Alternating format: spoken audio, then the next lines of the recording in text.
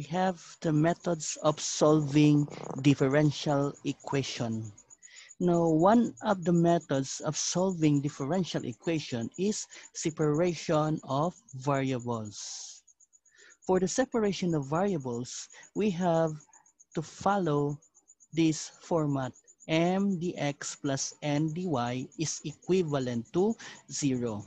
Okay, so in a separation of a variable, we have to group all x with dx and all y with dy. That is the only process that is done in a separation of variable. Now this mdx plus ndy is usually the format of differential equation where we can solve or we can make use of this method, which is separation of variables. Okay, so we have to make an example. We have example 1. Solve the equation dy over dx equals 2y over x. Now to solve this equation, we have to group all x with dx and all y with dy. So for this case, we have to use cross multiplication so that dx will be transferred here and then 2y will be transferred here. So that is cross multiplication so that we can group our x with dx and y with dy. Thus, we have dy over 2y is equivalent to dx over x.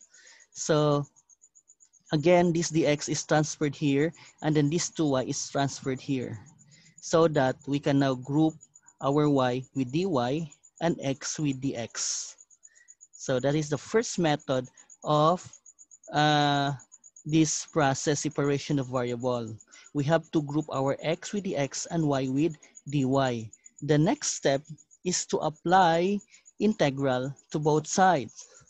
So we have the integral of dy over 2y is equivalent to the integral of dx over x.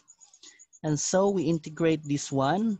The integral of dy over 2y, this is dy over y, that is du over u, which is ln u.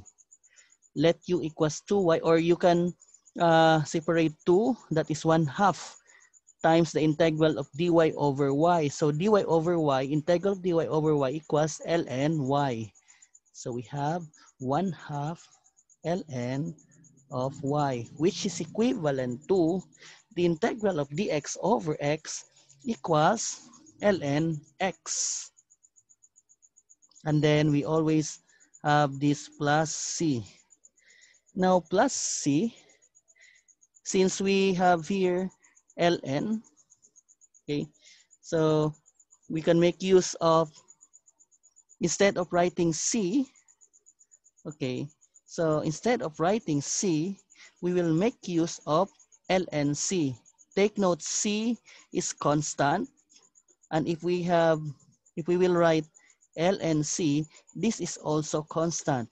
Now the main reason why we write ln c is because we have here an ln, 2 ln. We have an ln for y, and then we also have an ln for x. So we will just make use of ln c instead of c only. So this time, we will, since we have here a fraction in differential equation, we usually avoid any fraction. So to avoid fraction, we have to multiply it by 2 to the whole equation. So if we multiply 2 with the whole equation, what remains here is ln y, which is equivalent to 2 ln of x plus 2 ln of c. Now, this one will be transferred here, and then we will just separate this c on the other side. All it will remain on this side, and then these two ln x will be transferred here. But before we transfer, we have to make use of 2 as our exponent to x. Remember, in the rules of logarithm, if we have, for example, x ln y, that can be rewrite as ln of y raised to x. So this is one rule in logarithmic functions. If you have any variable or number here, you can make this one as your exponent to your variable here in ln of, let's say for this case, ln y. So your x will become your exponent to y. So we have this one, ln. I will transfer here on the other side. We have ln y minus ln of x squared. Take note, 2 will become your exponent to x. For example, this one. So that this is ln x squared. And then it will transfer to the other side, that becomes negative, which is equivalent to, for this case, we have ln of c squared. And then also, and take note also, or as a reminder, we have in a logarithmic function theory, if we have ln of x minus ln y, that is equivalent to, okay, I will rewrite this one again, ln of x minus ln of y, that is equivalent to ln of x over y. If that is negative, if this is positive, ln of x plus ln of y, that is equivalent to ln of xy. That is the case if this is positive, so you have to multiply your x and y. If this is negative, then you have to divide your x and y. So for this case, this is negative or minus, so the result is ln of y over x squared, which is equivalent to ln of c squared. If you have noticed, this is ln, this is also an ln. Now, by the way, before that, we have also, take note also for a logarithmic function rule, if we have, let's say, 2 equals ln of y, and if you want to transfer ln to the other side, that becomes e raised to 2 is equal to y. So take note of this one. Okay, we go back here. Ln of y over x squared equals ln of c squared. If you have noticed, we have here ln, and then we also have ln on the other side. So we can cancel this one. What remains here is y over x squared is equal to c squared. We can cancel ln. And then again, if you have noticed, this is in fraction, so we avoid fraction. Therefore, we transfer x squared to the other side. Our final answer now is x squared c squared. This is our final answer. Y equals x squared c squared. We call this one as our general solution. Okay. So this is our first example for a separation of variable. Another example of solving equation using separation of variables, we have 2x times y plus 1 dx minus y dy equals 0. So our m here, this is m dx. This is in the format of m dx plus n dy. We have our n here, that is negative y. And then our m equals 2x times y plus 1. So we have dx. Okay, solve the equation where x equals 0 and y equals -2. So we have here a condition of x and y. To solve this equation,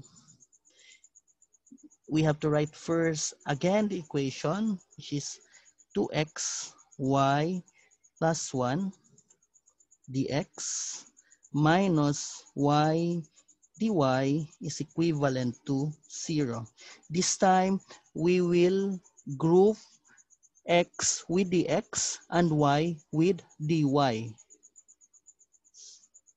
This will become 2x dx minus this one y dy all over this y plus 1. So we will transfer y plus 1, and then it will become your denominator for y dy.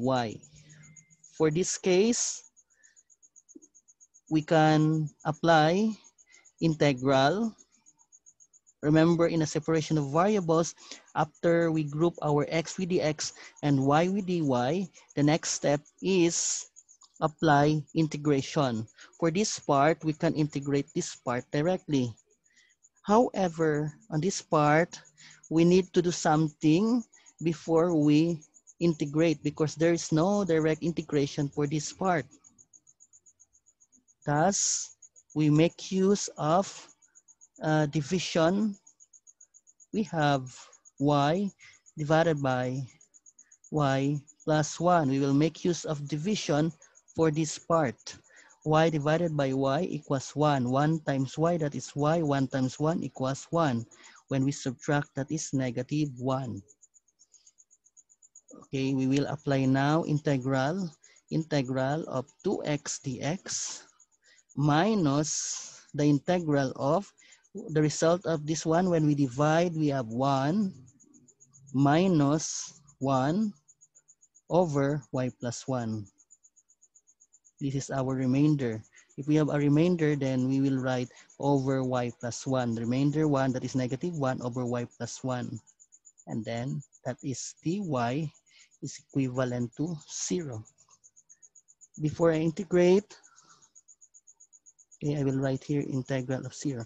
Before I integrate, I will distribute first dy. So that we have 2 integral of x dx minus dy integral negative times negative, that is positive, dy integral of dy over y plus 1, which is equivalent to integral of 0. And then we have to integrate this one. Integral of x equals x squared over 2, and then you have here 2, so you cancel 2. The final answer here is x squared minus the integral of dy equals y. And then this one is dy over y plus 1, that is ln u. Integral of ln u, integral of du over u equals ln u.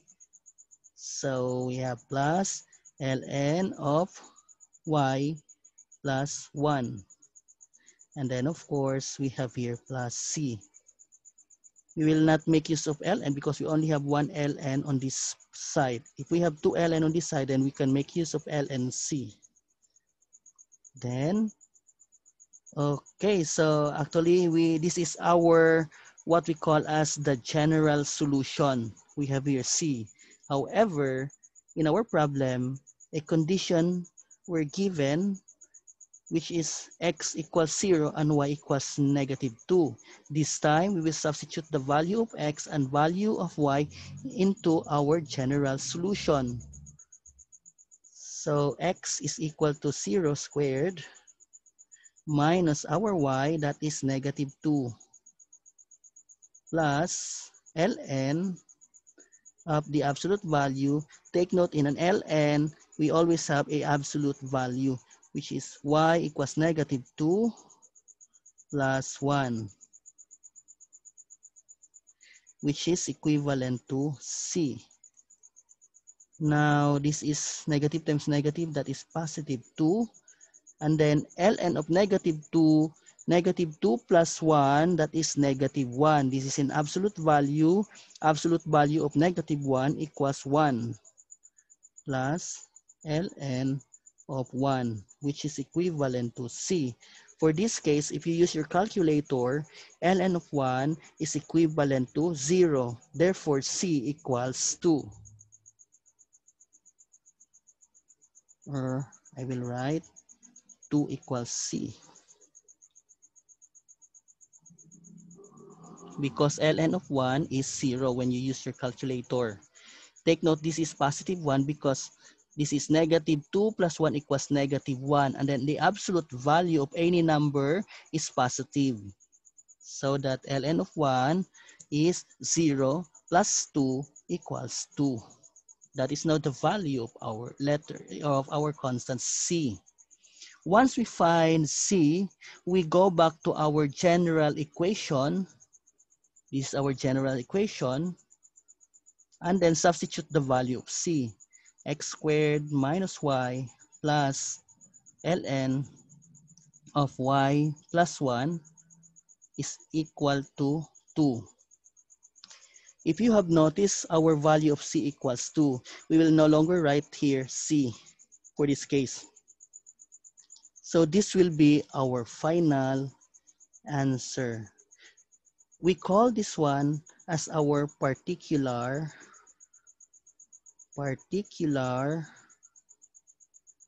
solution. Particular solution. Okay. So in our first example, we have general solution, and then this one is particular solution. We call this particular solution if we have already find the value of c, which is in this case that is equivalent to 2. Now you can find particular solution if you have the values of x and y as given from your problem.